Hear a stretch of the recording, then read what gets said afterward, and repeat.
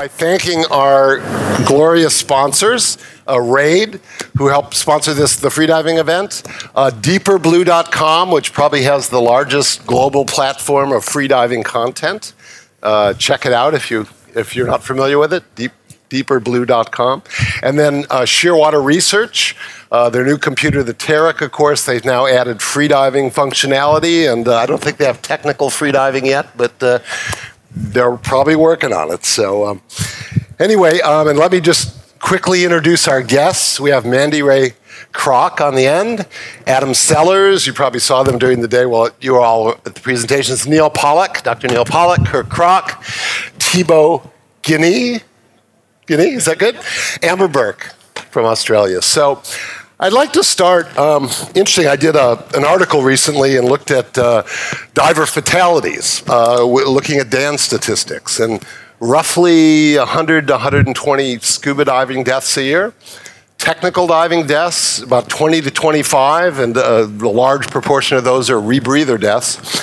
And I was really surprised to see that, again, over these years, that 50 to 65 freediving or breath hold deaths, which seemed odd to me because you'd think the tech divers would be, the most in number.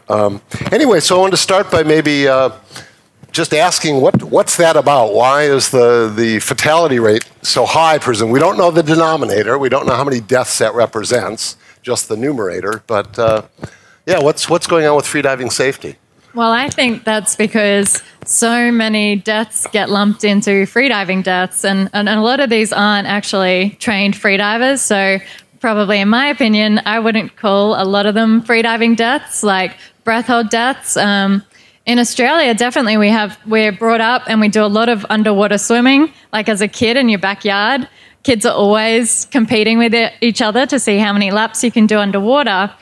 And, this is a hazard. And because we're so unaware of freediving as a sport, people are really unaware of the safety issues.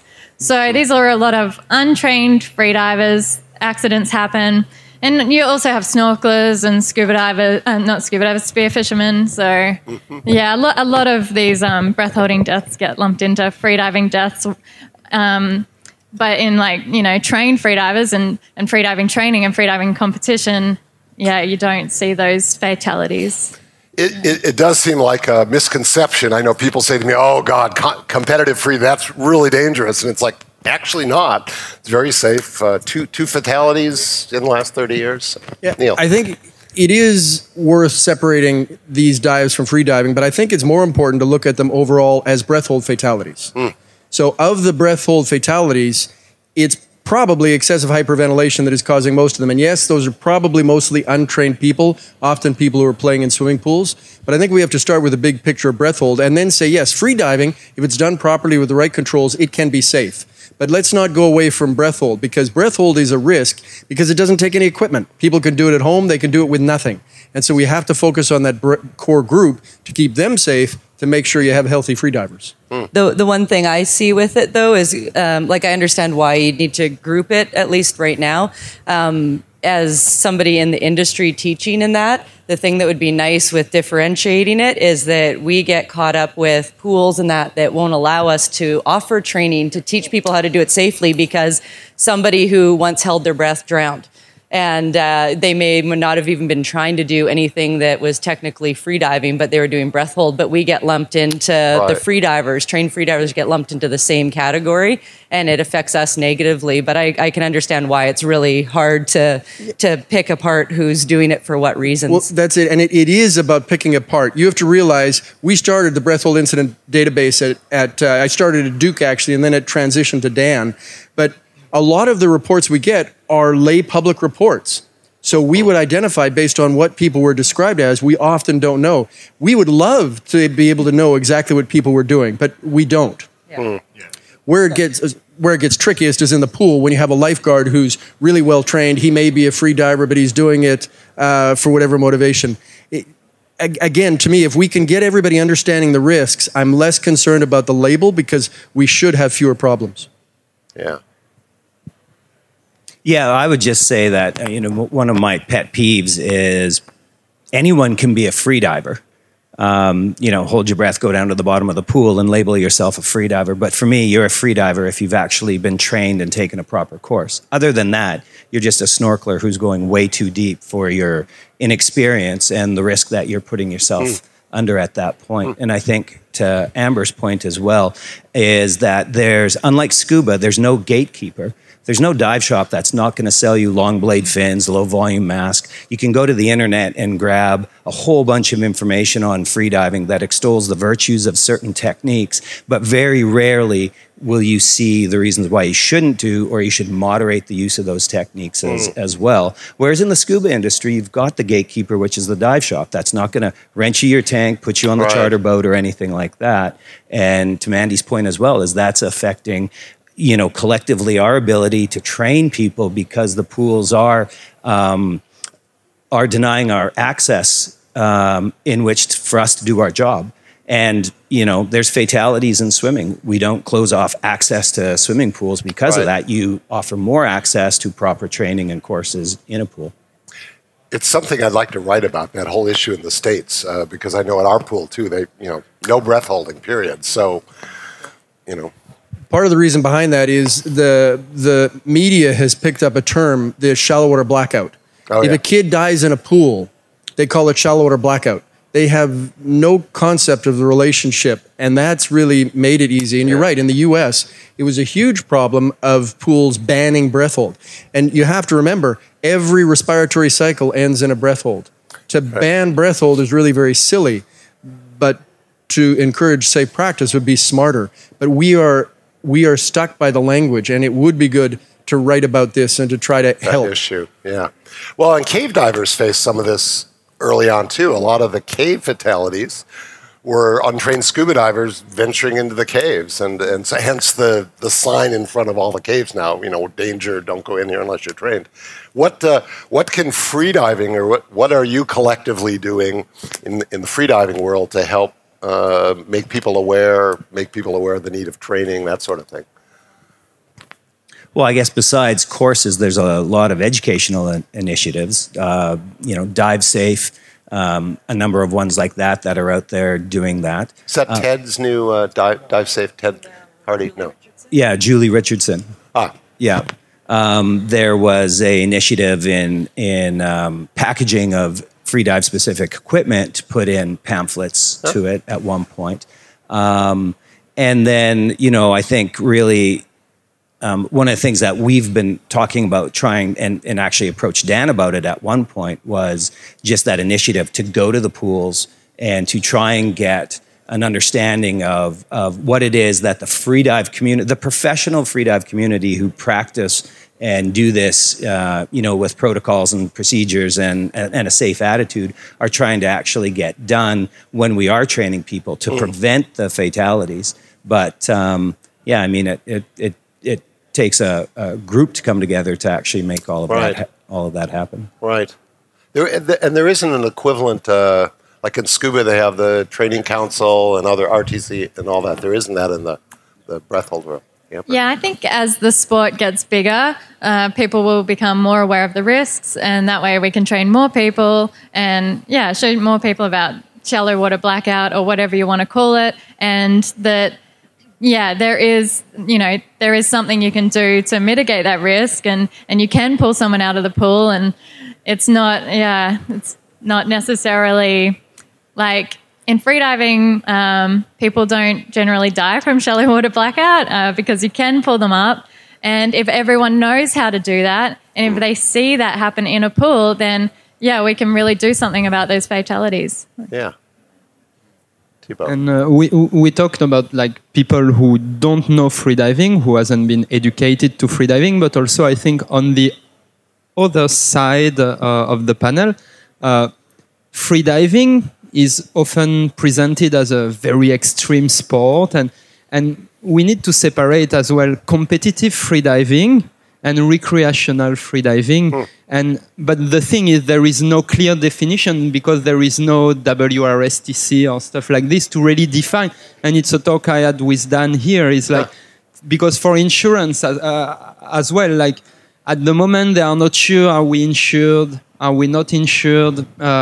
So at one point there will be need for a council defining what is recreational freediving. And to me, like during the courses, for example, I never heard of, maybe it's because I'm not well informed, but of any fatalities during a course, like a beginner course. Me, since I'm teaching freediving, before I used to teach scuba diving, I feel so much more relaxed and safe about my students. Like it really feels like if I want someone to drown, I need to hold his head underwater for it, you know? So like if you have the right safety procedures, the right courses, it's like very, very safe. So I think a definition as well of what is freediving on this side as well would help bringing awareness about it. Good point. Good. Yeah. Yeah, like Thibault, like you said, there's we don't know of any fatalities in instruction, but there's actually one, and it was the instructor themselves, and that was Natalia, teaching students, and then went off on her own. In some ways, against some of what would be some very basic standard protocols. So, unfortunately, in some avenues and some people in the high end of our sport, they don't actually follow what they preach. Or sometimes, for example, the idea of being able to go out and do negative pressure dives, you know, as a training thing, and not having to worry about there being a buddy there from some of the, or a top person isn't necessarily a great role model. So I think even within our professional community, there's outliers that, you know, it's a photocopy of a photocopy of a photocopy. Right. You can come up and say, this is what we need to do, but if you're not really practicing what you preach, it just gets worse as the information gets disseminated. Yes. Yeah. And you've got a lot of, you know, you've got a lot of very popular programs out there at the moment, which are fantastic for climbing Everest in your board shorts. But they're super popular. I mean, I've only had one blackout in all of the courses I've run, and it was from a guy using an intense hyperventilation technique that he saw online, and then a massive breath at the end, and he blacked out in his chair. You know, like, and that was from watching YouTube and then practicing that before he came, and then going, well, that guy kind of advertises that it's freediving. Had he ever been in the ocean? Who knows? But he brought that to the course as like, oh, this is how I do it. So there's a lot of misinformation out there, and it's hard. Like when I hear like, 50 breath holding. When I first heard that, I was like, really? Like I think we do have to separate that, because you know I was a competitive swimmer, and you've got swim coaches who'll sit up there with 50 squad members, and they're doing hypoxic work. One guy who's not even trained how to bring someone back from a blackout is standing up there going, all right, we're going to do hypoxic work for the next hour. And then that gets put into a breath-holding type of, you know, statistic, which is... It's a breath-holding event. Well, yeah, but not in the sense of like breath-holding with freediving, because it's completely separate. Yes, it is, but you can't be offended. It's a breath-hold event. Yeah. Freediving is a subset. Breath hold is the whole enchilada. Yeah, it's just getting people to understand that there's the two. Yeah, but the lead out here was like there's more deaths in freediving. It didn't say breath holding activities. It was 50 in freediving. I didn't see that because I mean, so in the database we maintain, it's always described as a breath hold incident database. That is the name. Yeah. And in terms of freediving, that's almost always been the lowest percentage rank of the identified cases, and most of them aren't identified. So we have never tried to demonize freediving. Right. No, but maybe a good thing would be to add a freediving statistic. Well, there is a freediving statistic. Okay, so there is breath hold and you have freediving. To realize, so then again, the evidence is almost always incomplete. If we have evidence that indicated it was a freediving event, it would be flagged as such. If we have evidence that it was spearfishing, that's easy because there's usually some evidence. But the challenge is you could have somebody who's going out spearfishing and they're done their spearfishing for the day, and then maybe they try to do something that's more like what we would call freediving. So there's always room in the description, and we try to be conservative. But we certainly don't ever describe all deaths as freediving. Gotcha. But we do describe them all as breath hold events. I'll start, this is good for me too as a journalist, start segmenting that in my language. Breath hold and freediving sort of used interchangeably, but maybe freediving for trained divers and breath hold for the general the general category. Maybe. One thing you have to be cautious that I understand Kirk's point that he wants to draw the line at being formally certified or trained. There are some people who, even if they're legacy or they're self-trained, some people are free divers even if they don't have that formal training. Right. So you have to be a little careful on that. Yeah, that's a good point. Yeah, we have a whole community in Philippines forming, and there is this guy, no name, but teaching people and teaching like crazy things and offering it as freediving courses. Like I saw a video online of someone with a phone alone offshore with a buoy and saying, "Oh, now I'm doing like we said in the course. I'm calling my coach to tell him I'm okay." And she was diving alone, you know. Damn. And but his point is like, yeah, better teach them this than teach them nothing. So we have to fight very hard in Philippines to tell people, yeah, it goes through certification with a certified instructor if you want to practice safely. And this is just one of the many examples of what this guy is doing. So we also have that kind of things to deal with to really bring awareness to people. I think there's, basic standards and protocols that we can follow, like always be with a buddy, arm's length and wait 30 seconds, things like that.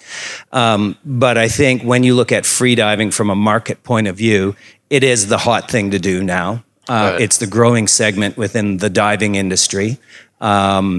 All the diving organizations are jumping in on it. Mm-hmm. And in some ways, there's the great dumbing down of freediving education.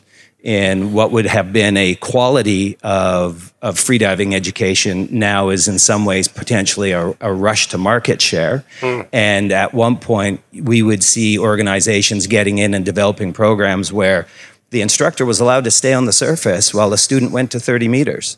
Now, we would all agree that, that's ludicrous. Right. Number one, you can't even help educate the student if you're not seeing the problems they're having at depth, technical problems, not safety problems, but then how do you even take care of the safety aspect of it? And those things are being corrected. So that's what I get is my previous point was this dumbing down of the photocopy. You have such lax standards in some ways, basically taking the idea that freediving, well, let's just market it like it's an advanced form of snorkeling to make it easy to get into, when really compared to scuba, the risk to us is hypoxia that debilitates you immediately, and it's not the hypoxia that kills you, it's the drowning that ensues after that. Right. Unlike scuba, where if I run out of gas and I've got another air source or my buddy, I have immediate steps that I can take because I'm somewhat in a cognitive ability or, different things like that. But for us, it's a debilitating thing that happens like that. Right. So, I would like to see the standards get better within the organizations rather than the dumbing down of them. Right. All right. Does the RTC, I want to move on to other topics too, and groups like that, do they even look at freediving or is just scuba? They're not talking about the freediving component. Well, we're just revising the RSTC medical form now, and it certainly doesn't, it's focused on general health of diving. So there was a little discussion of freediving, but there's nothing specific to freediving there. Huh. So it sounds like that's something that. But the good point is, as the big agencies are all jumping in freediving, it will come on the table at one point, hopefully soon. But of course, already, the main agencies, are converging on some of the standards. I'm not saying they are good or bad. Huh? I'm just saying at one point they will unify a bit like with scuba diving. They all have still their specificities, but there is a base of standard that is everybody has to meet. But it's not. Compliant. It's still not yet the case, but it's getting there little by little, I think. Well, let's switch. I want to talk a little now about technical freediving. I find this interesting because just in talking to people in the community, I've gotten a lot of from what is that? Mixed gas, I don't understand, to that's not freediving. That's not natural. It's something else, etc. So maybe you can define it for us, Kirk, since you've been working on that, and we can talk about technical freediving. technical freediving, to cut to the chase, is the right tool for the job you're doing at times. And I'm a purist in freediving. I mean, I believe just one breath of air from the surface is a great thing to do. Purists, real purists, we should be naked doing it. I mean, that's pure freediving. Everything hanging out while you're down there. And so as soon as we put on a wetsuit, that's getting away from it. As soon as we put a mask, a fin, everything is getting away from the actual purity. So what I've come up with as the idea of technical freediving is the use of gases other than normoxic gases, like 21% oxygen that we're breathing right now in this room, for whatever that job might be. And working in movies, working in competitions where our safety divers are doing huge dives very close together, and we want to have that safety margin. So that's the idea of using oxygenated mixtures, either post-dive or sometimes pre-dive, to reduce decompression stress, being a big one. I've been bent, I've been unconscious from a type 2 neurological hit, I believe, from scooter freediving at one point. So decompression stress, decompression illness, fatigue, exhaustion, recover lactic.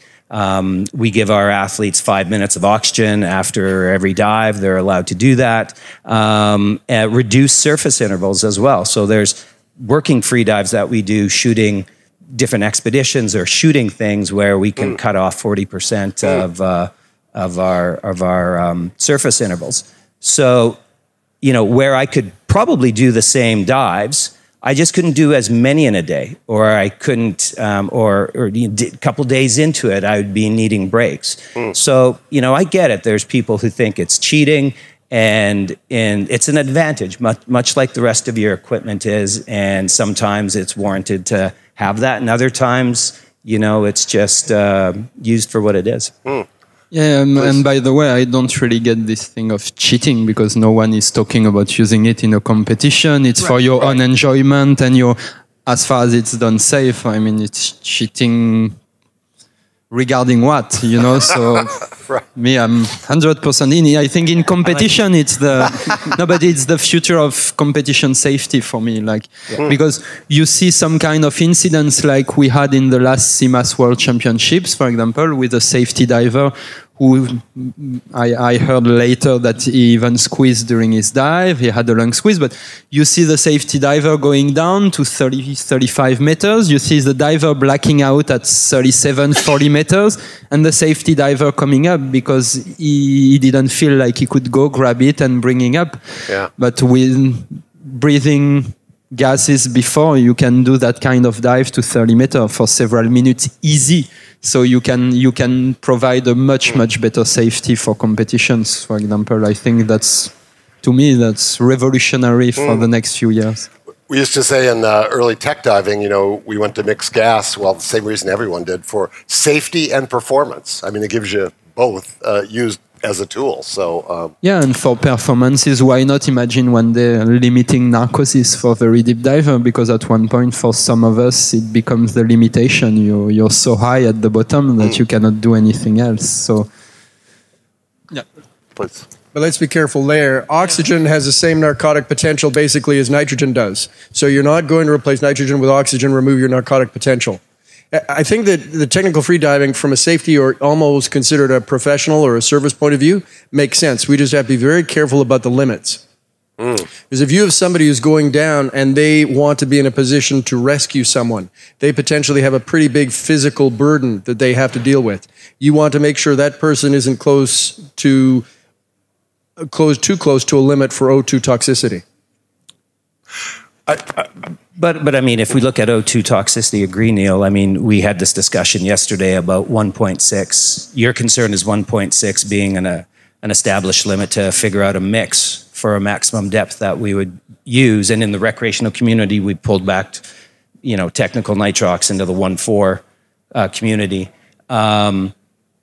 But for a freediver, 1.6, that would, I mean, I'm breathing a nitrox mixture in a way right now. You know, most of my nitrox mixture is 21% called normoxic. Right. And that would limit every freediver to 53 meters if You know, so when you look at the competitive side, I mean, within a year of training, a person who's really into the competitive side or just line diving for a personal advantage is easily getting into the 60-meter range. We're already going past that 1.6 PO2 anyway. But now let's back up. I'm not talking about someone who's doing a simple exposure for themselves. I'm talking about somebody who's there to provide safety for someone else.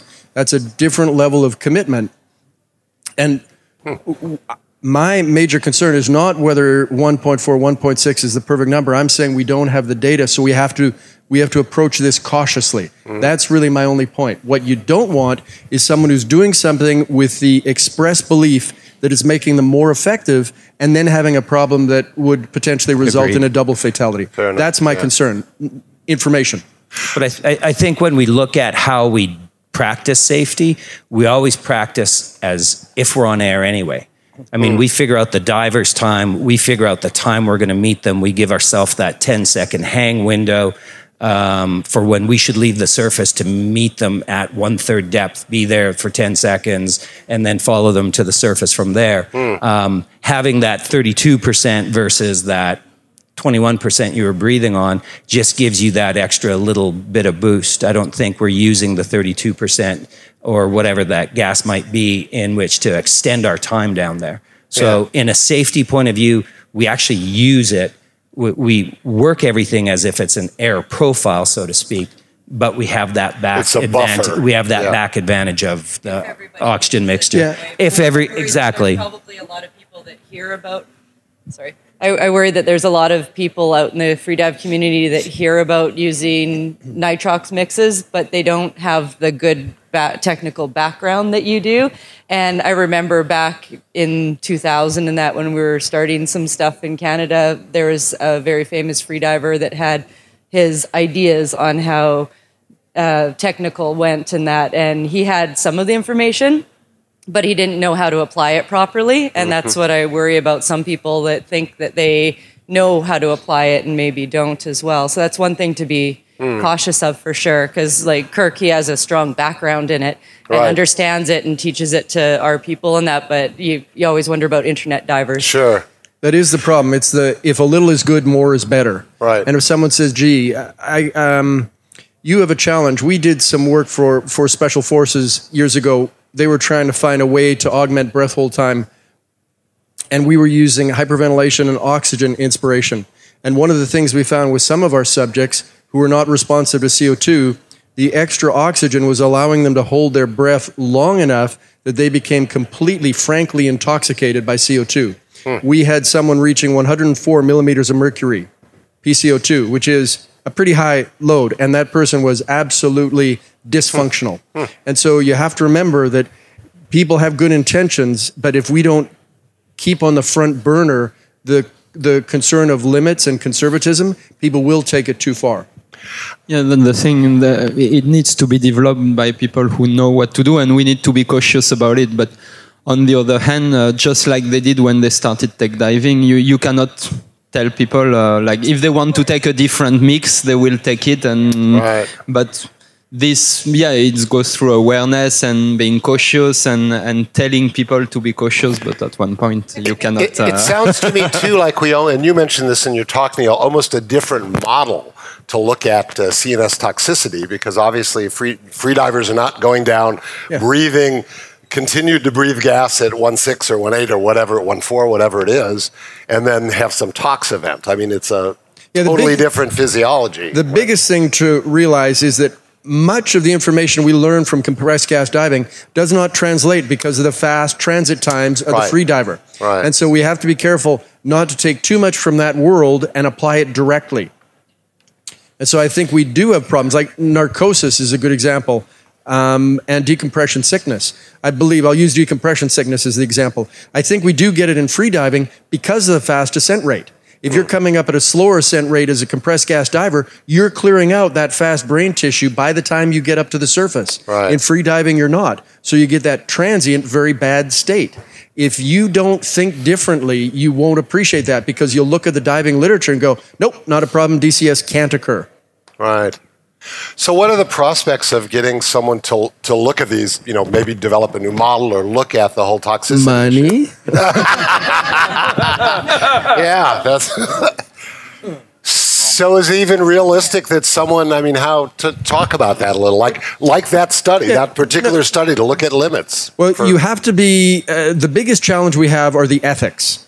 If you're doing human subject studies, you have to get ethical approval. Right. And I'll give you an example. Maybe I shouldn't on camera, but I was working with Kirk at one point. We were trying to find bubbles during deep scooter dives, because I'm interested in seeing if we could see gas phase in the heart. It would be very transient because it's so short-lived, but we wanted to do it. Right. But we had ethical approval to watch. And so they were doing what they did, and they did what they did. And he said, we're not getting anything. What would you like us to do? I said, I can't tell you what to do because that's not my role. He said, well, what kind of exposure do you think might give you the answer? I said, well, if somebody went to 250 feet and then came up really fast and was on this swim grid in 5 seconds so I could scan them, that actually would be the perfect scenario. And he sat there for a few minutes. He said, guys, do you know what I want to do? Yeah. But you have to be cautious. It's really the ethical consideration. We have a hard time designing studies when you start talking about O2 toxicity and you talk about seizures. It's difficult. Yeah, well, that in itself has ethical. And I think when you look at the amount of people that are going to be employing it is, it's going to be small. When you look at the free diving, it's a very small slice of the diving pie that we know of, although getting much bigger. And then when you parse it down into kind of technical or advanced size. Right. So, yeah. It's interesting. So, other research so that's obviously something that would be good to know. Are there other specific studies or research that... To me, I'll tell you the real research priority is to keep collecting information on cases. But we have to go beyond collecting case reports or, news reports or online items. People who are involved in cases have to feel they're not going to be criminalized because of it, so we can get the straight story on what happens, because that really will help us redefine limits. I think that is the critical thing. Make sure people are willing to share the true story. Yeah, that's a good one. Are we talking about research now? Sure, yeah. Yes, please. Okay. So, some of the things that apply to all freedivers, especially as we get a little deeper, is going to be that of decompression modeling. It would be nice to have not a Bowman ZHL 16 table that's, designed for scuba, but let's try it for freediving and see if it works. What would be the actual surface intervals that we should employ? What is that gas modeling? How can I put it into my computer? And then I want, from a technical point of view, to be able to put in the mixes. So that would certainly be one that I would be interested in seeing. Another one would be, for example, recovery breathing. We developed the idea of hook breathing and cleansing breaths in the mid to late 90s. And have we actually figured out, has there actually been research on what is the model of the best type of recovery breath upon getting to the surface? And those would be two simple ones off the top. Yeah. I have one I would be very interested in is same as we get a bit deeper, and sometimes you don't need to go very deep for beginners. You have people experiencing pulmonary edema and trachea squeeze, and for people who train very regularly, it can be some people squeeze way easier than others. So now we start knowing that there is genetics involved, but my main concern is the healing of it. Because it's always the question you get from your students, from people who squeeze, is how long do I stay out of the water? What can I do? Can I stretch? Can I hold my breath on dry? Can I do sport? Should I do absolutely nothing? For how long? When I go in the water, how fast can I increase the depth again? These are questions I think every single freediver who is confronted to this has absolutely no answer. We give answers based on our experiences, on other students and athletes' experiences, but real studies about this specifically, about the healing, But Yeah. those are studies that we cannot do Yeah, ethically. because you cannot tell someone to study him. Yeah. I mean, what Kirk wants is actually a little bit more, we can model, but realize, like the Buellman model, it doesn't fit the time frame Right. Yeah. of free diving. So really, you're talking about a whole new model. And you could model it mathematically, but it would be tested in concept. It would be tested on the ground by people. That's really the best you can do. But what you're talking about, squeezes are important, and I would love to see data like that. But this is a constant struggle. When we set standards and guidelines, we don't know because we can't hurt people to find the answer, nor do we want to. Right. And we volunteer to do it, but they won't let us. Yeah, but I know there were a few studies, like in some world championships, like but the thing is like a follow-up after, but just to know how long before it's completely healed or things like this would be interesting. But I guess you need money as well. We can observe people in the event. We can see when they get a squeeze. We can see how much blood they cough up. That's fine. But how do we test if it's fully healed? Yeah, that's the thing. Our diagnostic methods are slowly getting better. We're actually doing a study now where we're trying to use hyperbaric oxygen to enhance MRI imaging, to magnetic resonance imaging. It's not impossible. One day we will be able to really assay the lung effectively. But right now, it's really hard to know when something is fully healed, other than putting you through that stress and see if you get hurt again, which we can't do. Right.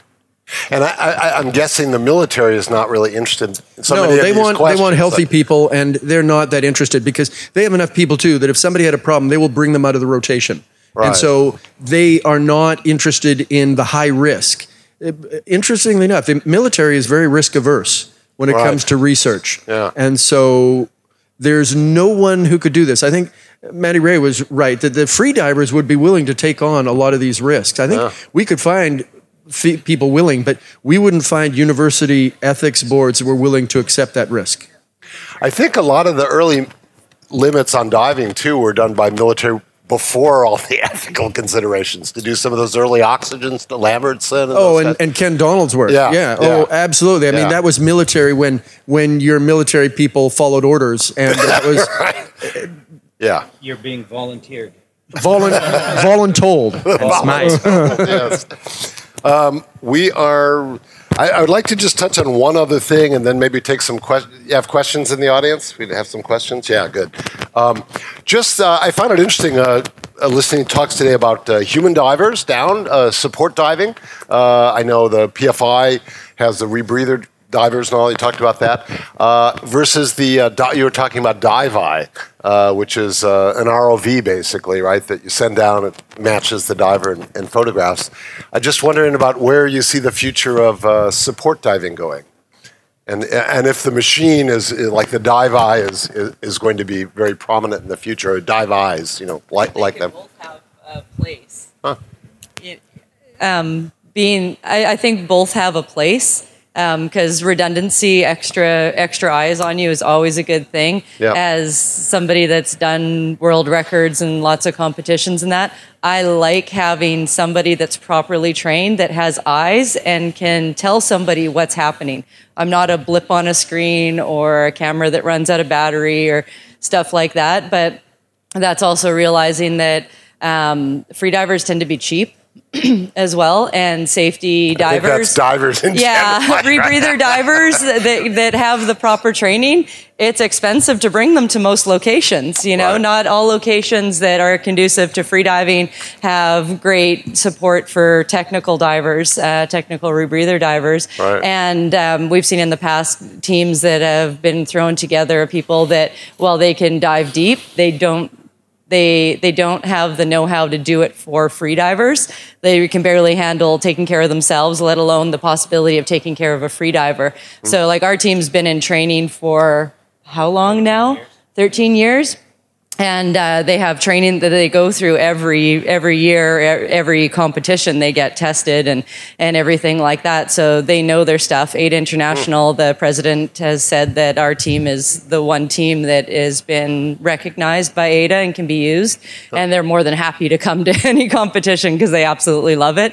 But, it would be good to have both of them. I personally want to have those people down there. I like having the eyes on me, and our guys like it.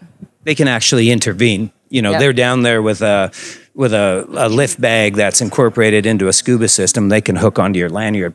They can bring you to the surface. They can recognize something in you and initiate from the surface, what needs to happen that way. I agree. Dive eye, it's a great thing. Be able to see what's happening to that person. But but what's dive eye? $30,000. Altogether, yeah. Right.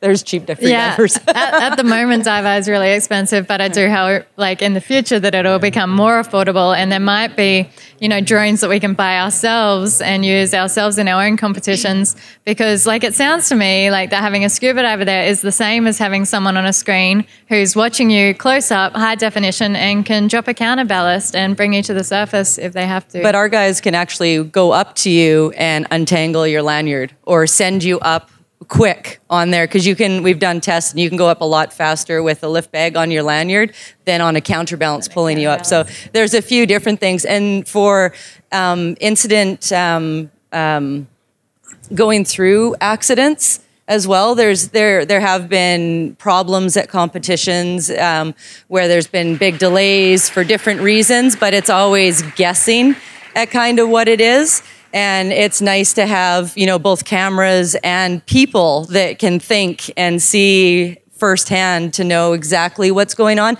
to give feedback to stop it from happening again in the future. That's a big thing too. Yeah, and also because I think with dive eye, even if you have very high definition, at one point you have 2 or 3 people who are on the platform and trying to decide, should we release the counterbalance? Like when you are there, like watching with your own eyes the person, I think it's way easier to decide, okay, now it's time to bringing up, and you don't even hesitate. You put the balloon or whatever you use. And also, probably, I don't know exactly how you work, but imagine you have the diver has an issue like at 80 meters and the line is 100 meters, then time for the counterbalance to come up from those 20 meters is already 20 seconds lost when the diver could have helped. Exactly. And one thing I really love too, just on a non-safety side, I love hearing them cheer you on after you've grabbed your tag. That's like your split second where you get a smile and be like, damn, I made that, and then you still know that you have the return to go, but you have those people watching and already celebrating for you down there, which is, it's nice to have that human contact when you're down deeper than you've ever been before. The main thing with scuba safety, I think, is that how risky is a 80, 90, 100 meter dive for a free diver, and is it more risky for this person on scuba? Or that's why they need to be properly trained, and that's what I said. There's been teams in the past where the divers can barely handle themselves, and that's why Ada said that they have to be vetted and know who the team is, who the divers are, to know if they can actually handle that and like not only take care of themselves but take care of somebody else as well.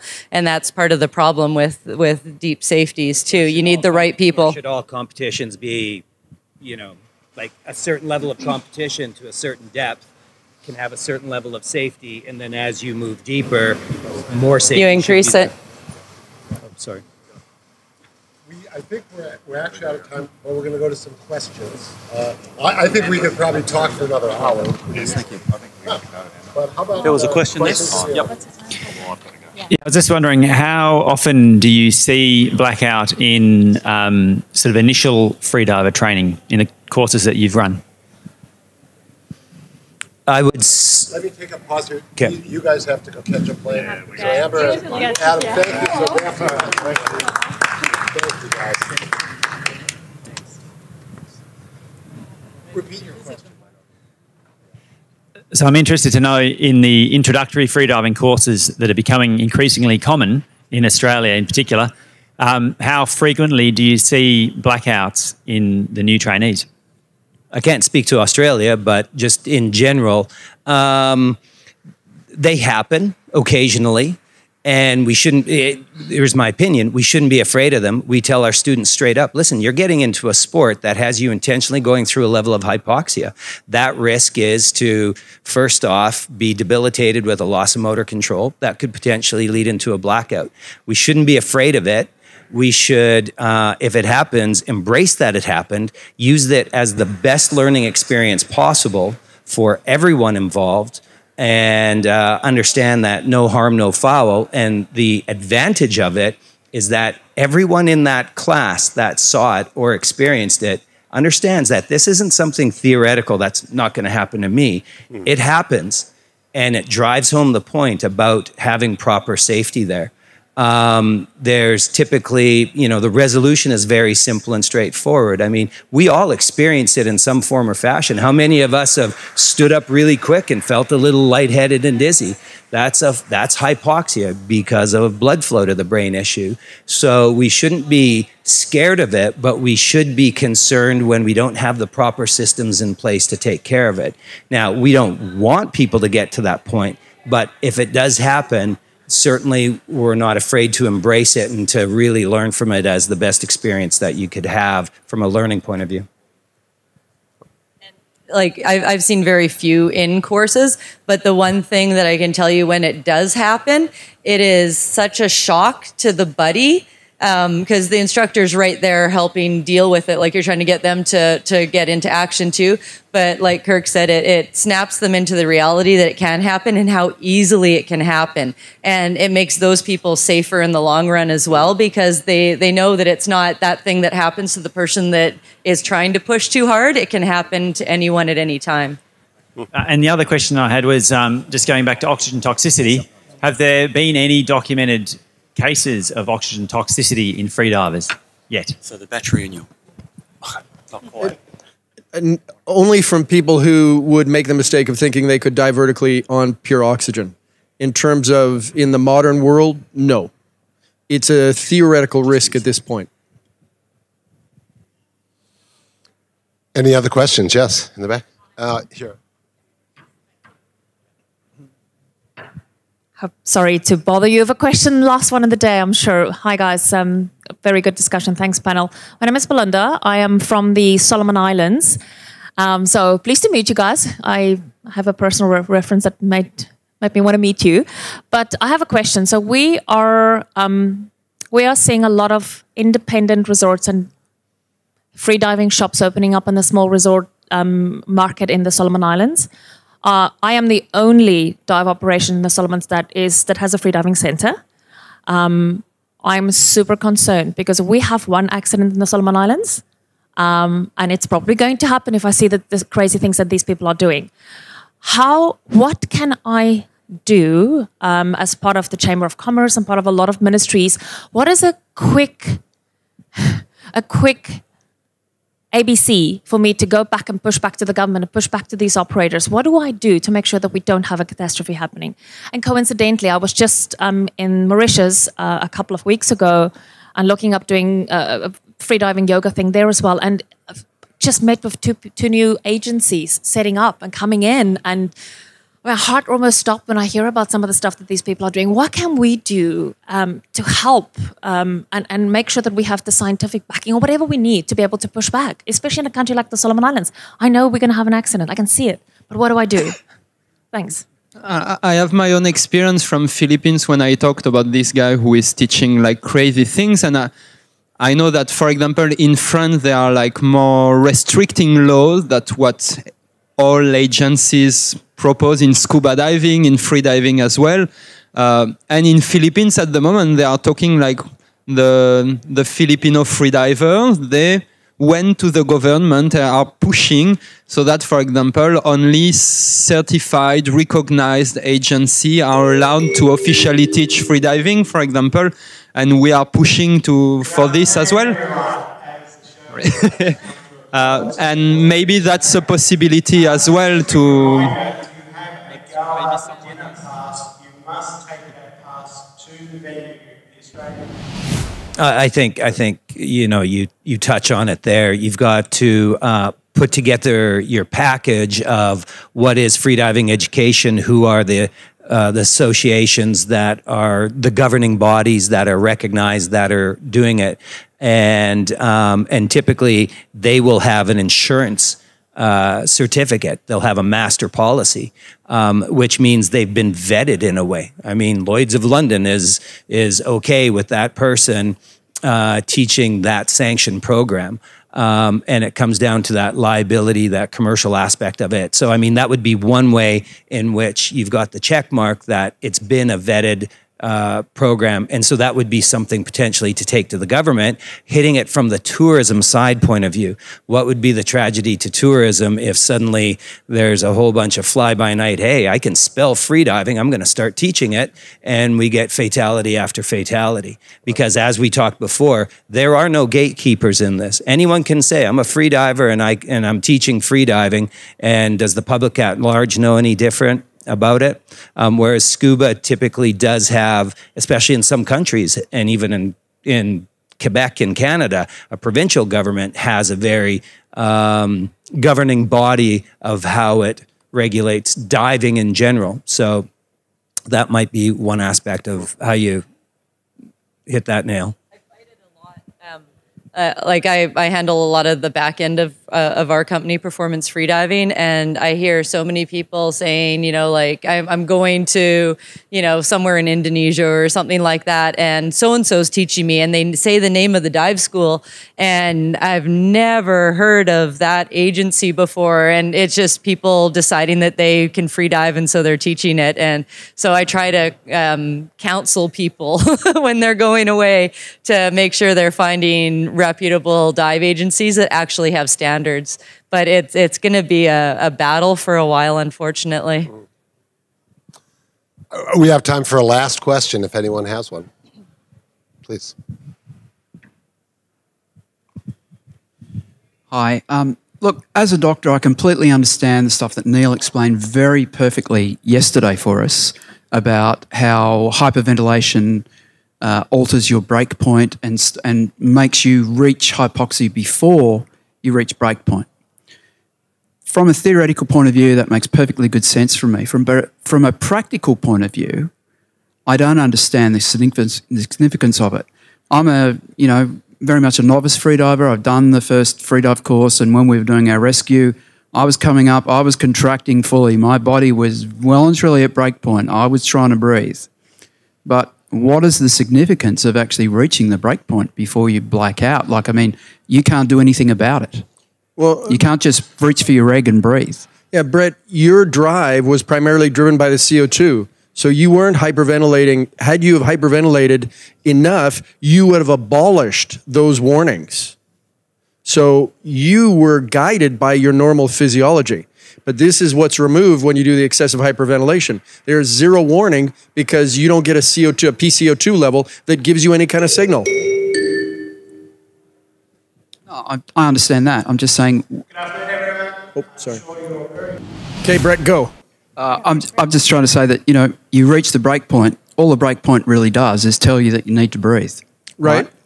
You can't do anything about it. So even though I'm coming up to the surface, if it's far enough, I can still black out and I can still die. Oh, absolutely. I mean, you can definitely still black out. You just do it without any warning whatsoever when you add the hyperventilation in there. And probably more comfortably. Any sort of self-rescue or letting your body know, you eliminate the chance of doing any of that. Yeah.